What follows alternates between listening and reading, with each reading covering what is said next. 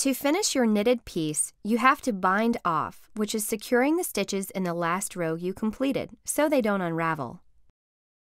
To bind off, follow these steps. Knit the first 2 stitches from the left-hand needle.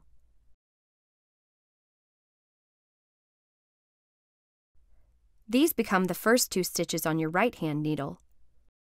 With your left-hand needle in front of your right-hand needle, insert it into the first stitch worked on the right-hand needle.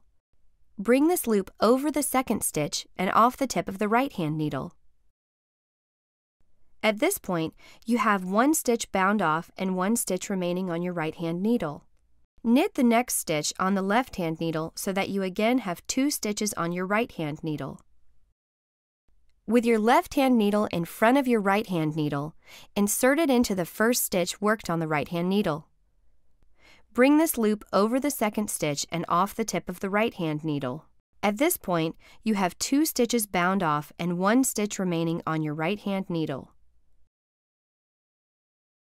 Repeat this process until you have 1 stitch remaining on your right-hand needle.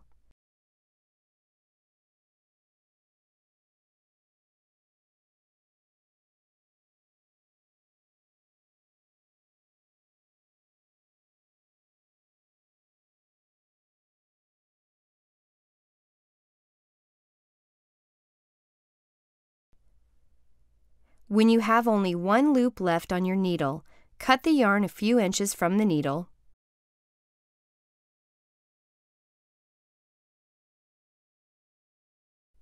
and pull the tail through the last stitch to lock it.